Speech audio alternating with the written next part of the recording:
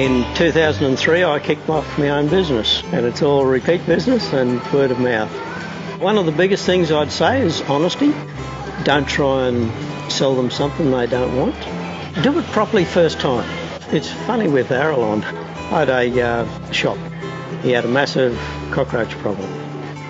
And I'm talking German cockroaches in a bakery, in a shopping centre. Yeah, when he said he had some cockroaches, I'm talking there would have been hundreds. It was unbelievable.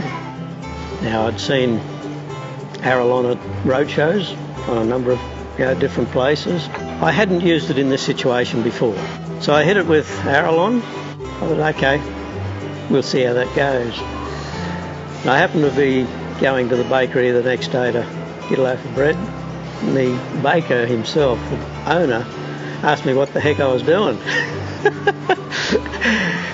They'd never seen that many cockroaches dead on the floor, and that's just in one night.